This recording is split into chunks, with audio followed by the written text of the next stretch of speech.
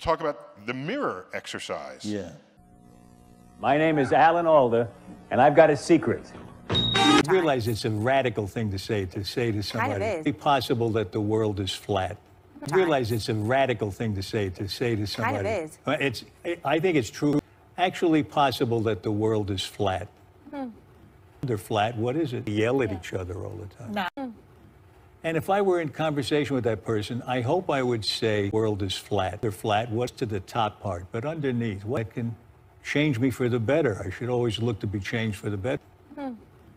Each other all the time. No. You want to see agitated? I can be aggravated, infuriated, frustrated, vexated, and irritated. World is flat. World is flat.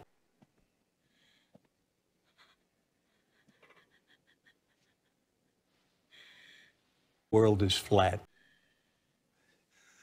The need for it to kill it. I just wanted it to be quiet. World is flat.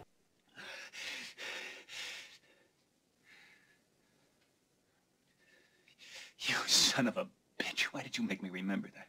World is flat. You had to get it out in the open. Now we're halfway home.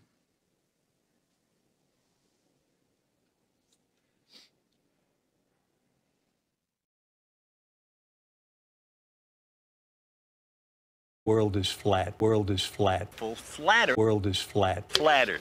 World is flat. So flat. World is flat. Mr. Chief Justice, and may it please the court. In 1972, the world is flat. And what then is the nature of government?